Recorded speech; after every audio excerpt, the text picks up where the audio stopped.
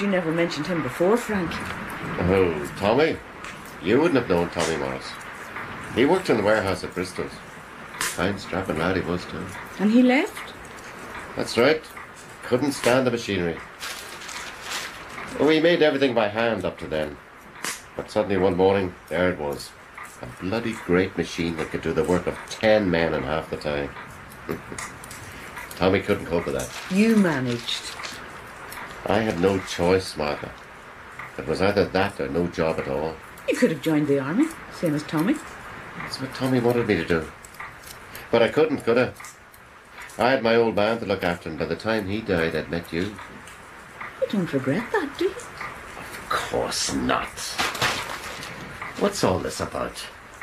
Ever since I mentioned Tommy Morris, you've done nothing but nag and ask questions. I'm sorry. He's an old friend. We were close when we worked at Bristol. That was 21 years ago. You haven't seen him since. What difference does that make? I'm not sure. It just seems strange to me that a man who spent all those years in India and places like that should want to settle back in a small place like this. It's his home, isn't it? Where else would he go? Well, I wish you'd consulted me before inviting him here. What's the matter with you, Martha? I meet an old friend in a pub, someone I haven't seen for years, and I invite him home for a drink. Is there something wrong with that? No. Then what's got into you? I don't know, Frank. Call it fancy if you will. But it gives me an uneasy feeling. There's something not right. Something not right. Now, what kind of talk is that, Martha? If you see a black cat in the road, it makes you uneasy. 2 jackdaws in the bush sends you into hysterics. And when Denny Johnson lost a back tooth 10 years ago, you were convinced he'd be dead in a week. He's 90 years old now, and he's still running around like a 2-year-old. Maybe. What you need is to go to India yourself. Might broaden your outlook. I'm perfectly happy where I am, thank you. I don't need to go anywhere else. Are you sure? Yes. I've got a fine roof over my head, and I've got my son. What more do I want? What about me? Well, we've got each other, that goes without saying. Does it? Frank. Frank. Yes. I'm sorry if I nag. I don't mean to. I know. And you are happy, aren't you? Content. Yes, Martha. I'm content. It's just that you spend your whole life doing the same thing day after day, and suddenly a door opens and you wonder what you've missed. You should have heard his stories, Martha. The places he's been to, the things he's seen. What have I achieved? After 40 years at Bristol's, what have I got? You've got everything, Frank. You just don't realise it since you met him again. Martha! No, Frank. He's got nothing. Neither chick, nor child, nor a roof he can call his own. We've got those things. I haven't got this house yet. I still owe £200 on the mortgage. Don't worry about that. In a few years from now, that'll be paid off. On my pension? We'll manage. What we've got is solid, Frank. It's safe. We don't need anything else. Yes, Martha. Frank, hold me for a minute. Just hold me. Yes, Martha. Ma! Ma! Oh. Yes, Richard, what is it? Have you seen my clean overalls anywhere? They're in the airing cupboard. But I can't see them. On the top shelf. I got them. Everything's fine, Frank. We've got everything we want right here. Well, say it, Frank. Please. Yes, Martha. We've got everything we want right here.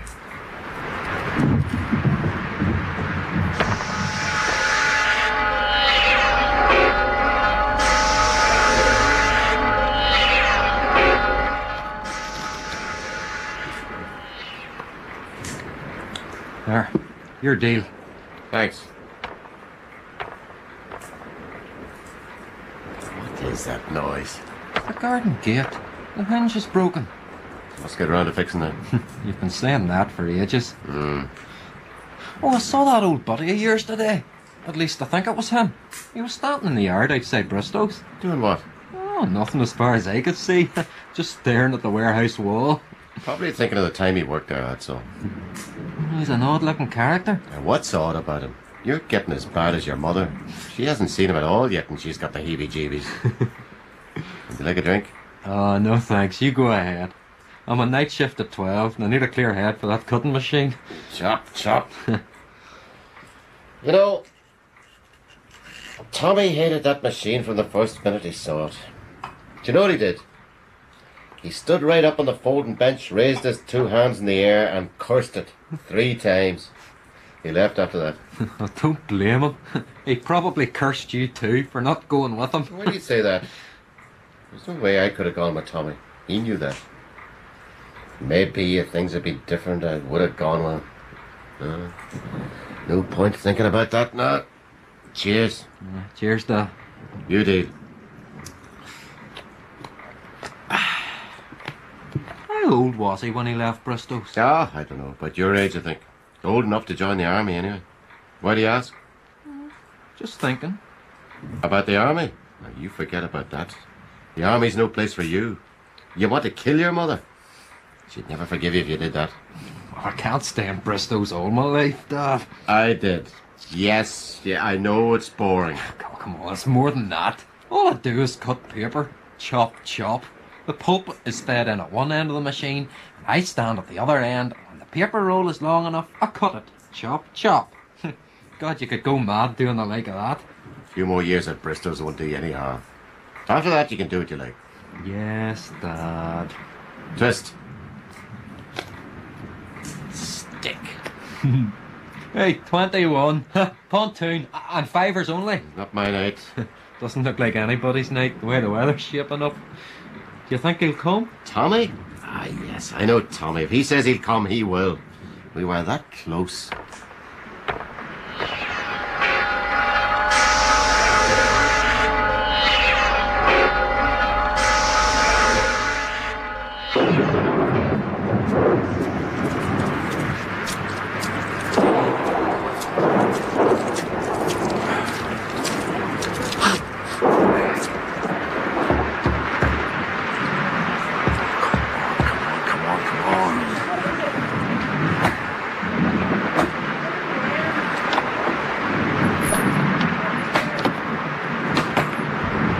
Meet again, my old friend. Tommy, old son, come in, come in. You must be soaked. Here, let me take your coat. Ah, right. There we are. My son Richard was wondering whether you'd venture out at all in a night like this, but I knew you would. Oh, it's rough enough. Come on into the parlour and get some heat into your bones. Aye. Here we are. I told you it'd come, didn't I, Richard? Tommy, this is my wife Martha and my son Richard. Hello. He works at Bristow's now. Yes, I saw you today. Oh, at the window? Where else, boy? Good evening, Mom. It's a pleasure to meet you. Evening. Sit down there, Tommy. Close up to the fire and get some heat into your bones. Would you like something to drink? Whiskey. There's a fine drop of porter here if you prefer that. Whiskey. If I may. Certainly. Whiskey it is. How about you, Martha? No, thank you. Then it'll be just the 2 of us, Tommy. Like old times. The boy not drinking. Oh, not tonight, Mr. Morris. I'm on night shift at 12 and I need a clear head. The machines. That's right. Those machines ought to be blown up. I cursed the first one. So my father told me. Aye. Here you are, Tommy. Oh, thanks. Cheers. Cheers, old friend. Aye. You know something, boy? What? When I worked at Bristow's, we made things by hand. There's an art in that. There's no art in a machine. When that monster moved in, I moved out. I could have died there. My husband hasn't died, Mr. Morris. He's made a good living out of Bristow's. Is that a fact? I'm glad to hear it, Mom. A contented man is to be admired. I've never met one before. You look contented enough yourself, Tommy. I did what was right. I always did that. My dad says you've been to India. I have. And many more places besides. And have you seen lots of strange things, Mr. Morris? I have. Tell us about them, Tommy. It would take a lifetime, old friend. The burning sands of the Sahara Desert, the Taj Mahal in India, the Tomb of Christ in Palestine, and other things too. Along the northwest frontier, men dead with bullet holes in their eyes and their tongues torn out. Men with their legs blown off and their arms scattered in the foul air. I've seen all those things, and many more. Not fit to mention. That's enough. I don't want to hear any more. Ma! It's enough. I don't want to hear about those things. Nobody does. You're quite right, Mom. It's not fit for decent company. Perhaps you'd be more interested in a wee bit of magic. Magic? It's something I picked up in India. Would you care to examine it? What is it? Well, as you can see, nothing extraordinary. Just a monkey's paw. Oh, it's horrible. It's wizened. Mummified. Let me have a look. Looks peculiar, all right. And it's magic, you say? That's right. It belonged to an old fakir who lived in India. And this man, a holy man he was, lived on the highest mountain in India for 40 years. During that time, he never closed his eyes to sleep. He never spoke to another living human being. He only had the one friend, a monkey.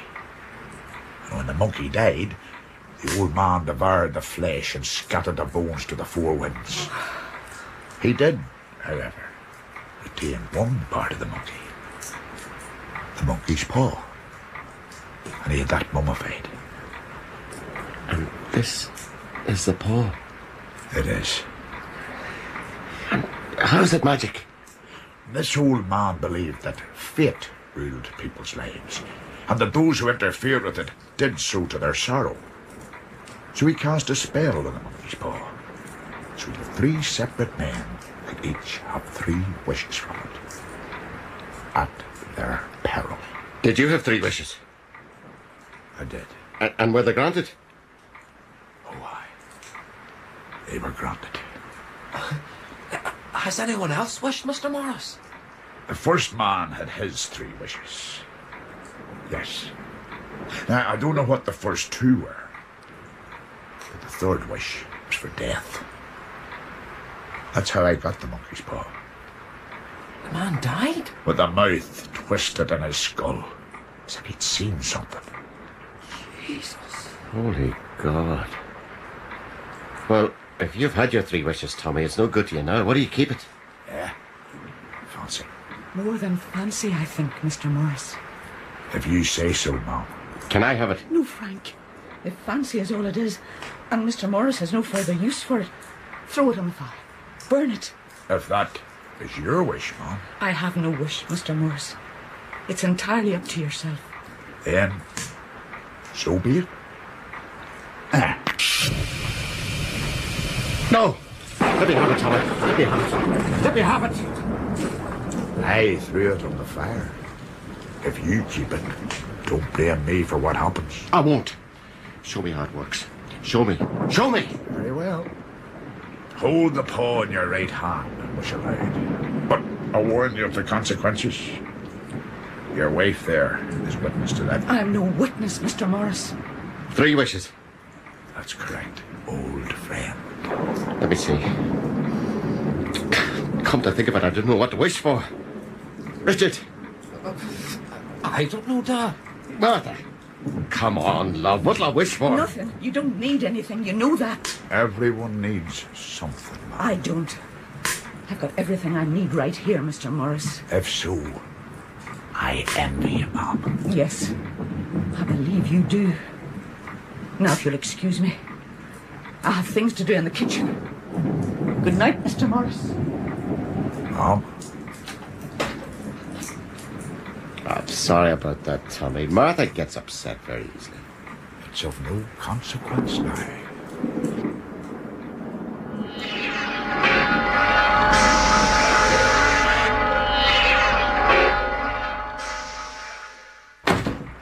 Well, he tells a good yarn, I'll say that for him. Did he leave it behind?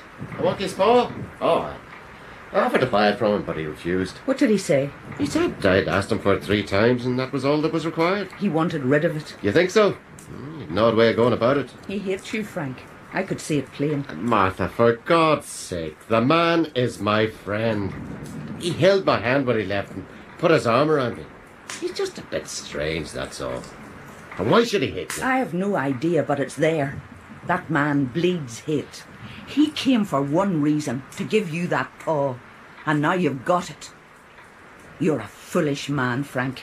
I was never that. Then burn the paw. No. I won't give in to that nonsense. You'll rue the day. I'll say no more. It's 11:45. Time Richard was leaving for work. Richard! Coming, Ma. It's 11:45. Yeah, I know.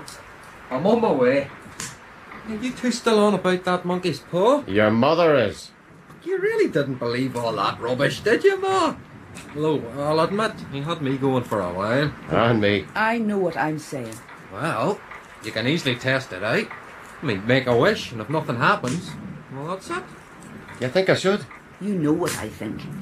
Wish for a case of whiskey, Dad. If I'm going to wish, I'd want something more than that. Here, I know. You still owe £200 in the house. Wish for that. Now, that would be useful. But go on, Da. All right. Where is it? Here it is. Now then. Was it the right hand he said?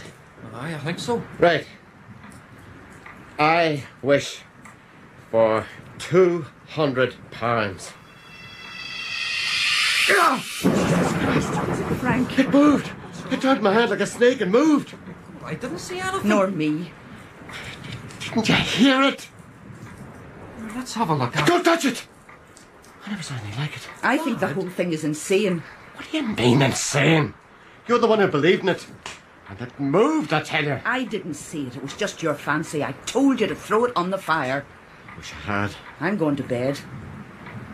Time you were at work. Good night, son. And God bless. Night, Ma. You coming, Frank? In a minute. Well, don't be too long. Well, I have to be going too, Da. Hey, you'll probably find that £200 under your pillow when you go inside. And something horrible squatting on top of the wardrobe watching you pocket your ill-gotten gains. Night, Da. I'll see you in the morning, huh? Good night, son. Hi. It moved. I know it moved.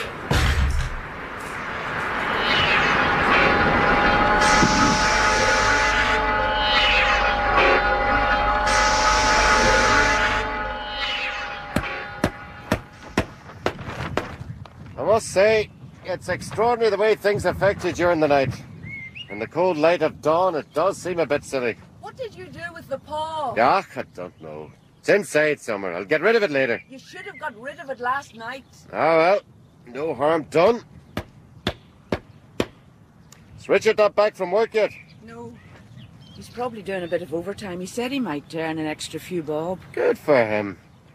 Mind you, that £200 would have come in handy, all right. We're better off without it. Would you like some tea? Right, it's up. This gate has fallen to bits. It's been like that since we came here. The wood's rotten. Oh, aye. Why don't you carry on with your washing? I've finished my washing, thank you. I'll make some tea. The wood's rotten. It is, too. Morning. Good morning. Mr. Murphy? Aye, I'm Frank Murphy. What can I do for you? My name is O'Leary. I'm employed at Bristow's. Oh, aye. I'd like to speak to you for a moment, if I may. Is your wife at home? She's in the kitchen making a pot of tea at the minute. Do you want to speak to her, too? I think it would be best. Nothing wrong, I hope, sir. Could we go inside? Yes, of course. You'll have to excuse the mess. It's been a wet all night and there's mud everywhere. That's quite all right, Mr. Murphy. Martha? Yes, Frank, what is it? Have you finished? Oh, This is Mr. O'Leary from Bristow's. He says he wants a word with us. Oh, you'll have to excuse me. Is anything the matter, sir? I was asked to come. I'm sorry. What's wrong? Has something happened to Richard? No, Martha, don't jump to conclusions. What is it, sir? Is he hurt? Badly hurt, I'm afraid, but he's not in any pain. Oh, thank God for that, thank... He was caught in the cutting machine, ma'am. Cutting machine? I'm not sure how it happened, but from what I can gather, he was talking to some of the other men about a monkey's paw or something like that, and he leaned back and fell under the blades. Blades? Your son is dead, Mrs. Murphy. Richard! Oh, God. Oh, my God! I'm extremely sorry. I really am only a servant, but the firm wishes me to convey their deepest sympathy to you both in your great loss. I am also instructed to say that Bristow's disclaim all responsibility. They admit no liability, but in consideration of your son's service, they wish to present you with a certain sum in compensation. What are you saying? I'm sorry, ma'am. How much? £200.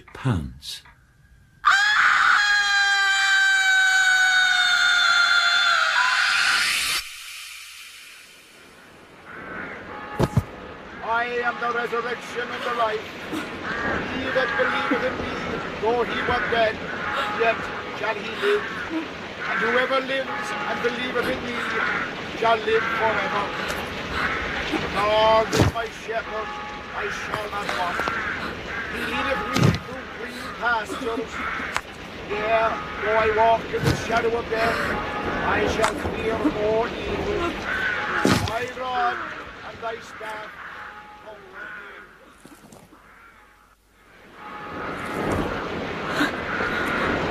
Come on, Martha.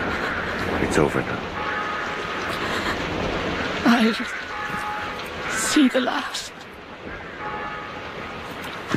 You're cold. My son is cold.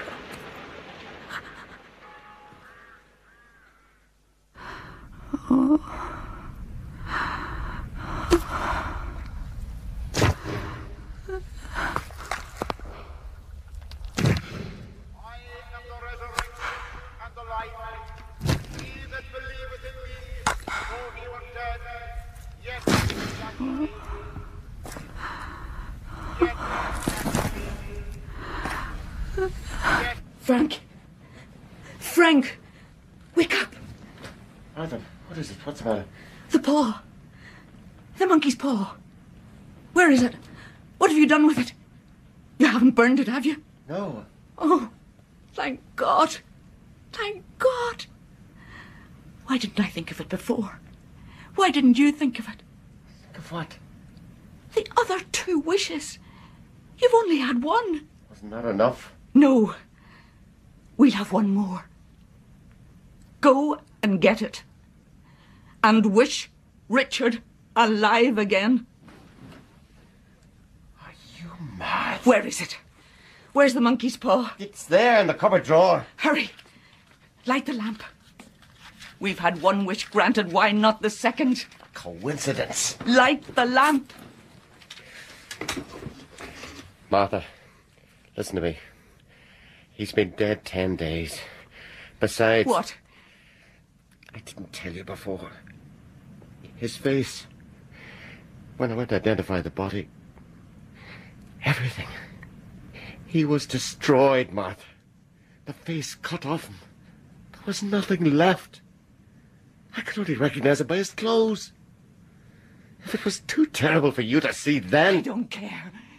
He's my son. Do you think I'm afraid of my own child? I won't do it, Martha. Oh, yes, you will.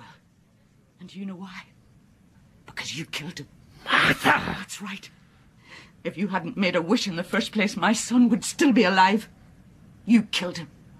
Now I want him back. He's dead, Martha. It's blasphemy. Then kill me. Wish me dead. I won't live without my son. Martha. Get the paw. Hurry! Yes, what? Have you got it? Is that it? Yes. Then make a wish. Wish! I wish. Wish! I wish my son alive again. May God forgive me. Richard! Oh, my poor Richard! What was that? A rat in the yard, I saw it earlier. He won't come. He'll come. I know my son, we're that close. It's Richard! No, Martha, please! What are you going to do? I'm going to let him in. What are you holding me for? Let go of me. I must open the door. No! Jesus Christ! Richard! For God's sake! Let go of me. Richard, I'm coming, Richard. God! Damn you, I want my son. Oh, my poor boy, my poor child. Richard! Oh, Richard! paw! Oh, Frank, help me. I can't open the The door. monkey's paw, where is it?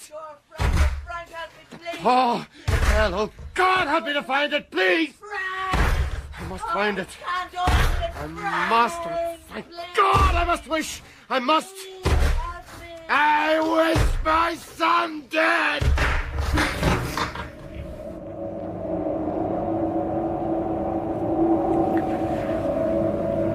Richard,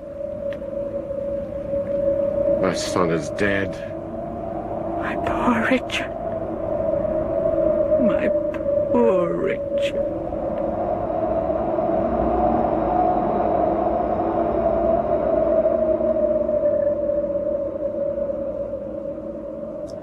In The Monkey's Paw, dramatised by Patrick Galvin from a story by W.W. Jacobs, you would have heard Edward de Sousa as the Man in Black, if Radio 4 hadn't chopped him out for their repeat in 1991.